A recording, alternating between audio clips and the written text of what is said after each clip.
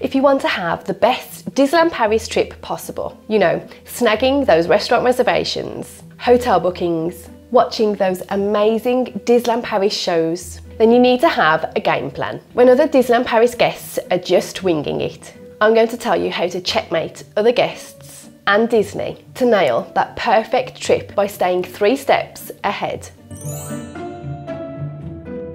Understanding the official Disneyland Paris app. Not a new tip from me, but the amount of people I talk to who have no clue about the Disneyland Paris app or have downloaded it and then not bothered to check it out is quite high. Download it way before you even book your Disneyland Paris trip. Download it and start having a look at what you can do on there, from the extremely handy map that displays the ride queue times in real time, locations for meet and greets, making your restaurant reservations, the super handy countdown, how to place your mobile orders, book your virtual queues for the meet and greet of superheroes in the Avengers campus, information and details on each ride, and the list goes on. You can do so much from the app, and it's a really useful tool when planning your Disneyland Paris trip and sorting your itinerary. Restaurant reservations. If you're staying on site at Disneyland Paris, you can make your restaurant reservations up to 12 months out from your trip.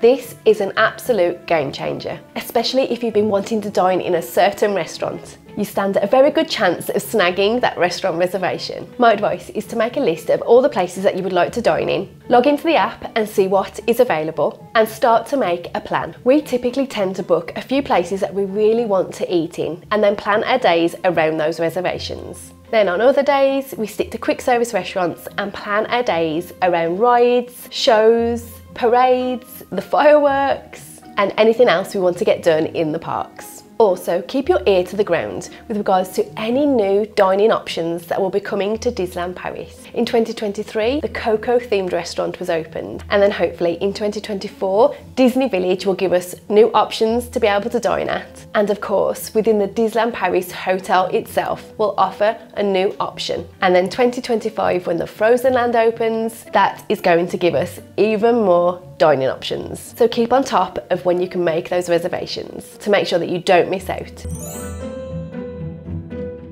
Book your hotels as early as you can, meaning that you may also avoid price hikes or even miss out on the days that you wanted to book, as popular dates get booked up really quick, such as weekends, UK and European school holidays, and of course the seasonal holidays, so Christmas and Halloween. Even if you're not staying on site at Disneyland Paris, this tip also applies to hotels around Disney. Don't forget to be as flexible as you can with your dates. Moving your dates by as little as 1 day can save you a small fortune, meaning that's more money for merch in the parks, those amazing snacks, or even extra days added on to your holiday, being able to upgrade your hotel, or even being able to book an extra trip at a later date.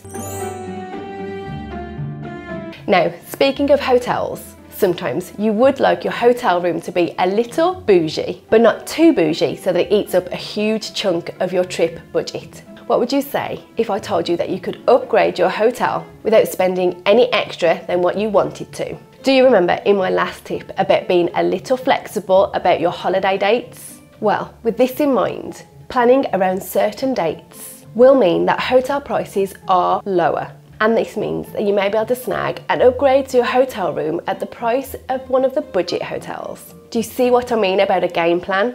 Use the dates to your advantage. Move them by 1 or 2 days could save you thousands.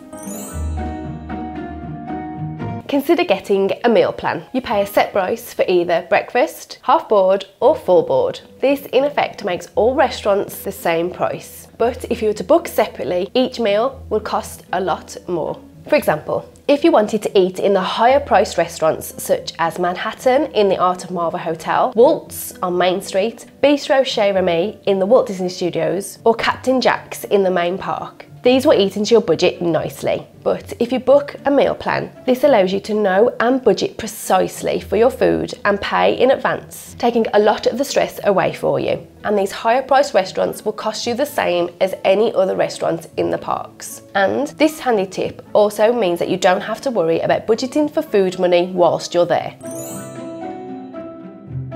Stick around after the fireworks. even to grab that piece of merch that you had your eye on all day. This tip outsmarts Disney and other guests, but also saves you from being swept along in the mass exodus as everyone leaves the park following the fireworks. Instead of turning to leave following Disney dreams, head into one of the gift shops along Main Street, as they do remain open for a while as people are leaving. You can have a mooch and see what is available, grab that piece of merch that you've had your eye on all day but didn't want to carry around the parks with you, and taking a nicer and less squished stroll out of the parks as you head back to your hotel. As I said, the shops on Main Street remain open for a little while after Disney Dreams, so this is a no-brainer.